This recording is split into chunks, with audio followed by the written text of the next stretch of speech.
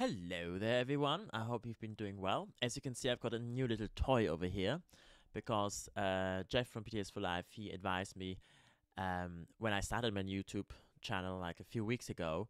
He said, make sure you invest in good audio and everything else like an intro, outro, and all of the other stuff that comes along with time. But audio is very important. And so I decided, all right, let's try this out. Do let me know if it is actually better. I mean, I have noticed in videos of mine that I can hear sometimes the fan of the computer in the background and other background noises. So I do hope this makes it a bit more pleasant on the ear to listen to my ramblings. Alright, so today I wanted to talk about something I've been struggling with many, many years. I definitely can do much better now, but I think it is an interesting subject. Also for people maybe not ever having been in Scientology, but from my point of view, obviously I have my Scientology background, and that sort of explains to me, I think, my attitude towards this. And I'm talking about doing something fun for the sake of just doing it. What I mean is that you do something without the intention of actually getting a result, of actually achieving something particular that somehow will change your life or push you forward your goals in your life or whatever. You just do something for fun, like watching a movie, for example. Just watching a movie because you feel like it, or playing a computer game, or just, going out, taking a walk in a park. Going out bowling, for example. That's something I actually quite like doing, although I'm terrible at it, to be honest. But I quite like doing that. And things like that, like just do it for the sake of fun. And that is something that is just simply not allowed in Scientology. I mean, it is literally not allowed. There is a policy. I will put it up on the screen so you can look at it. I'm going to read it from my book here. It is, by the way, from the Introduction to Scientology Ethics book. If you happen to have this in your library, then first of all, I'm sorry that you spend that money. But if you do, it is on page 228. The policy is called Indicators of Orgs. And so it talks about orgs and things like that. Very interesting. And then afterwards, on page 230, so 2 pages later, it talks about dilettantism. All right, so let me read this out to you. Dilettantism. Dilettante, one who interests himself in an art or science merely as a pastime and without serious study. In an org, this manifests itself with people should live a little. One needs a rest from Scientology. One should do something else too. All that kind of jazz.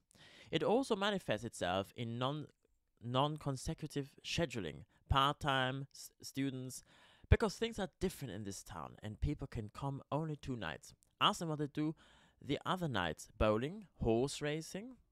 Boy, you better mow the case folders of stuff. You better, you have a suppressive about, maybe 6. Scientology, that saves lives, is a modern miracle, is being compared to bowling. Get it? The org or portion just isn't serious. Scientology is an idle club to it, an old ladies sewing circle, and to somebody signing people up for training and auditing are just con games they put over on the public. Right, sorry for stumbling a little bit over there, but you get it, right? So it's basically saying dilettantism is not permitted, and being a dilettante, one who interests himself in an art or science merely as a pastime and without serious study. Yeah, so it's basically like a hobby. Like if you sew or if you do crocheting, something I have done in the past as well. I quite enjoy crocheting, although I haven't done it for a while. Excuse me. And or my art. I do my art. I think I would say about myself that I do it on a certain serious level, on a certain professional level, but I didn't study art. I don't go out and really promote myself properly. I don't do that sort of thing. To me, it is more something as a balance to work. You see, I work as a chef, and it's a very, very tough environment. A lot of stress, lots of running around, lots of pressure. And doing my art, that is a place of calm for me. I'm just on my own. I've some music in the background, or maybe not, no music at all, and I just paint and I just take my time. And I don't pressure myself. I don't say I need to finish this today, I need to finish this week. No, I just go for it. And if I don't want to paint this particular painting, that's fine. I'll just put it aside and pick up another one. There's no pressure with it. And that is a beautiful balance to working in the kitchen, because in the kitchen it's just only pressure. It's a lot of hard work, pressure, physical as well. And the painting is a very, very light activity. It's very fun. It's very casual. But this sort of attitude is not allowed in Scientology. You can see Hubbard even says basically, you cannot. Basically, Scientology is the most important thing in the world, is what it says here, right? It says Scientology that saves lives, really, is a modern miracle, is being compared to bowling. So he's saying Scientology isn't a hobby, isn't something you do in the pastime. It is something you need to dedicate yourself to utterly.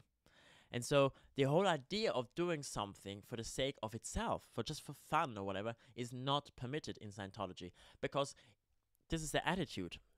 If you have time to do something that doesn't actually further the goals of Scientology, or doesn't further your own personal progress in life or whatever, why would you do that? Why don't you do something like Scientology, which actually does these things? This is the attitude, and it's a very intense attitude. And that is not to say that while I was in Scientology as a public or very, very brief period when I was a staff, and at the time when I was a cadet and then a SIG member, that I didn't have fun, that I didn't have moments of fun. Of course I had fun. Of course I had times where I enjoyed myself. But these were simply byproducts of what I was doing, you see. Because everything you do has to have a purpose, a goal, a reason why you do it. Even things like, for example, when you get rewarded for having done something right. There's another policy in Scientology called rewards and penalties, where Hubbard basically talks about the very basic idea that if you reward somebody who did something well, the person will obviously feel good about themselves. They feel like they've been seen, right? Oh, he sees I'm doing hard work, and so naturally the person will be willing to work even harder, do better jobs and things like that. But the other way around as well, if you don't reward people who actually do a good job, after a while they don't really see the point anymore. They decline with their productivity. Or also if you reward people who do a bad job. So I'm sure we've seen this all in workplace or whatever. Somebody who has a good connection with the boss, with the superior or whatever, and then they get certain benefits, even though they don't even do anything particularly great. They don't work particularly hard. They don't do anything great. Maybe they even do a bad job, and then you end up having to do all the work that they don't do, for example, but that person is being rewarded in some form, but you are completely being ignored. I'm sure you've seen this. I've had this happen to me. It's normal. It happens, right? And he talks about that. And so even if you get a reward, so let's say your reward would be, for example, when I was in a cadet org, and the statistic, because that's how you are being judged on whether you have been a good little boy or girl, is by your statistics. If the statistic of the organization from the cadet org was upstate, then on Saturday evening we were allowed to watch a movie. Now you could argue watching a movie doesn't benefit anything. Like, even like if it's not an educational movie of some sort, if you're just watching, I don't know, Mission Impossible because there's Tom Cruise in it, it doesn't gain anything. However, the reason why we're watching a movie is because we're being rewarded.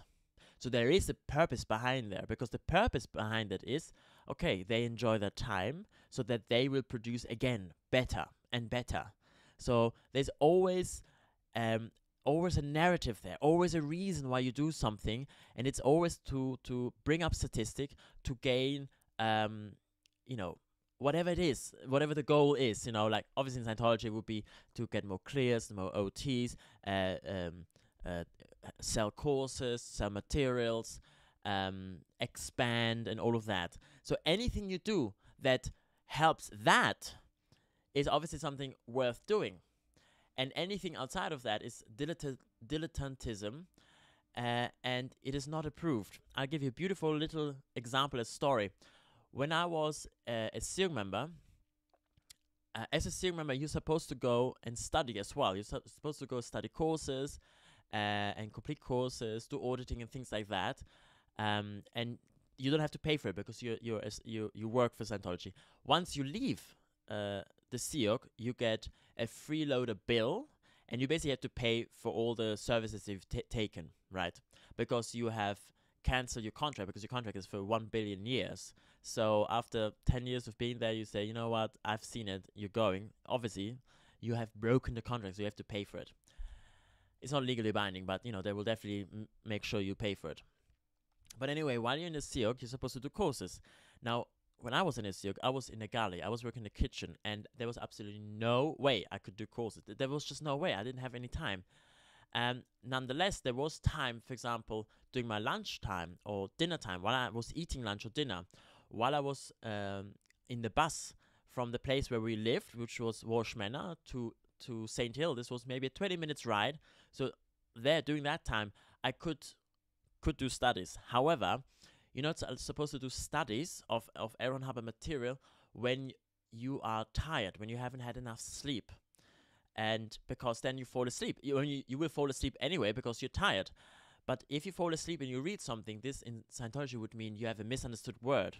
So if you then study but you haven't had enough sleep, it might be a false indication that you have a misunderstood word, right? Because you're falling asleep, so people will assume, you have a misunderstood word. But if you didn't have enough sleep, then naturally you will be falling asleep. So that is why you're not allowed to do studies or go on auditing and things like that if you haven't had enough sleep. So what I did instead of reading Hubbard books, there was actually a book about herbs that I found in the library. It's not a Hubbard book. There's a library at St. Hill, and there's a library in Walsh Manor. And of course, the majority of books there are books from Hubbard, but there are many other books that have nothing to do with Scientology and that you can borrow. And I don't remember which library it was, if it was the one in St. Hill or the one in Walsh Manor, but there was a book in German about herbs. And I really liked that. I thought it was really interesting because because Hubbard always, and Scientology in general, always talks about all these drugs, psychiatry drugs and stuff like that, to heal a simple cold and ailment and so on and so forth. That's all bad and so on and so forth. And I thought to myself, okay, well, let me read how they did it back in the days. And this lady, her name was Maria Treben. And I think she was born like in 1920, and then she died in the 70s, 80s. And she wrote this book. And she writes about the old methods of how to heal, how to use herbs and things like that. And I started reading it. And actually, I started making creams and oils based on that. And I actually got a KR, a knowledge report, from my superior, Christopher Simons, who was with me working in the galley, in the kitchen for cooking the food for the staff, because he was basically saying, I don't remember if he used the word that I'm being a dilettante or whatever. I don't remember that word specifically, but he was basically saying, I'm wasting time. I'm wasting the time I could be using for studying, reading these things that have nothing to do with Scientology and doesn't further the goal of Scientology, right? However, I obviously had to point out to him, well, I'm not allowed to study anything else because I'm too tired. I can't actually study.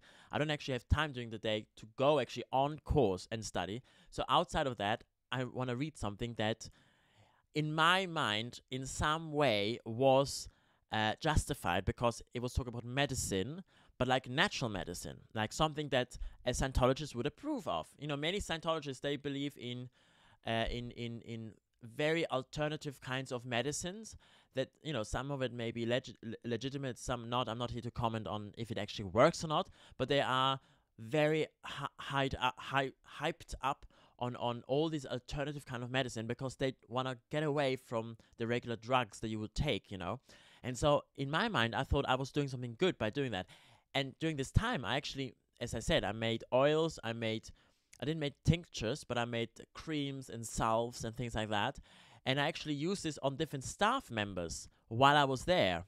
Because St. Hill has a vast amount of fields, and there was the guy in charge of taking care of the fields and stuff. His name was Ian.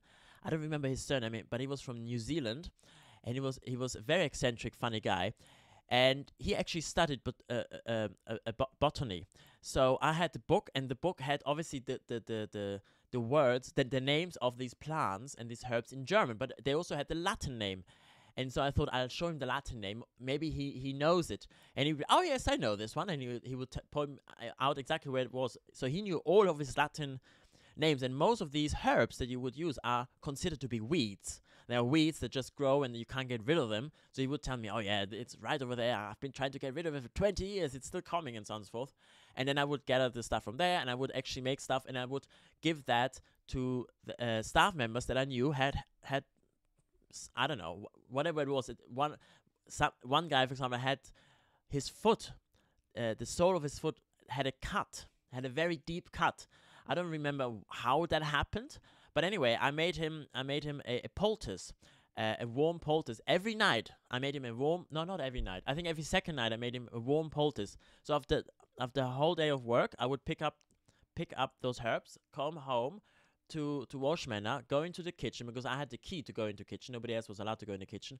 I would boil the water, put the poultice in it, put the herbs on it, put it on his foot, and we did this for a while, and it actually genuinely helped him. Now, did it help because of the herbs? Did it help just because of the warm poultice? I have no idea. In any case, it helped.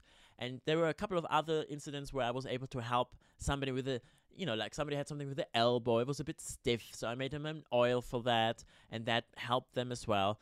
So I genuinely thought, I was doing something good, and then my superior, Christopher Simons, and yes, I'm going to shame him, he wrote me a KR because of me doing that, because I was doing something that wasn't strictly Scientology.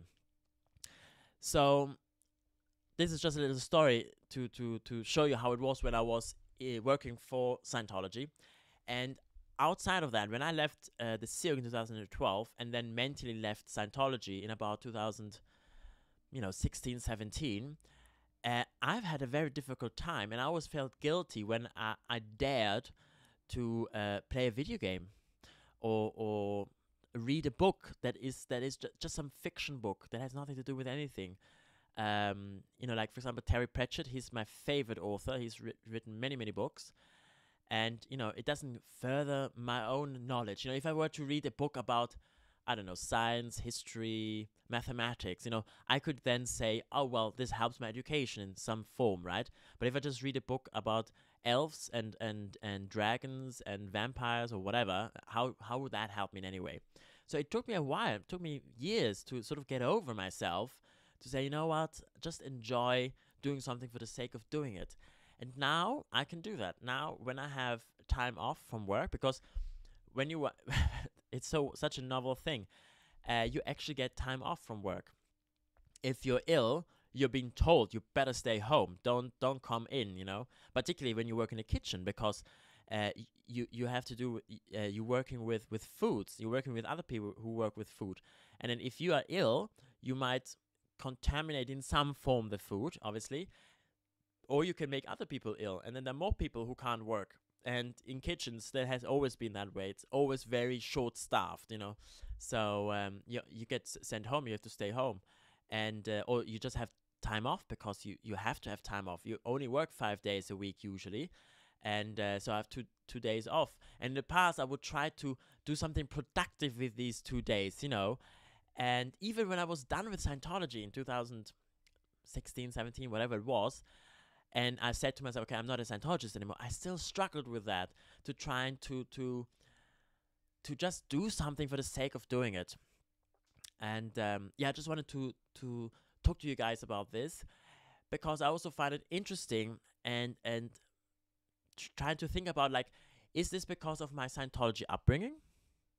Or is it just my characteristic? Is this the way how I am? Because I have met other people who have never heard about Scientology, and they have this sort of thing as well. Like this, for example, trying to do everything perfect, everything exactly right, It was much worse in the past. It is much better now.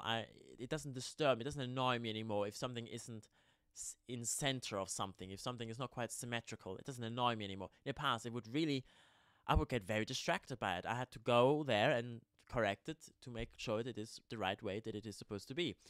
And these sort of things, I really don't know. Is it because of my upbringing in Scientology? Because I know other people, or I've seen other people on YouTube having grown up in Scientology or having had to do with Scientology, and they have the same sort of struggles. But then others don't have a problem with that whatsoever. So I don't know. It probably is a combination of both. And considering that it has improved certain things, like for example this thing with it being having to be symmetrical and exactly in the middle and all of this sort of thing, that has improved much more with me. Doesn't bother me anymore that much. I'm assuming it has to do in some part with Scientology, because I have much less to do with it now, so I'm assuming that is the case. I don't know. In any case, I've managed to arrange my life in a way so that I can deal with these sort of problems that I have. And yeah, anyway, so I wanted to talk to you guys about that. I hope you found that interesting, educational perhaps even, and maybe even slightly amusing. If you liked it, please do be a good little boy and a good little girl and hit the like button. Do subscribe if you find my rambling somewhat entertaining. And have a most marvelous day. Goodbye.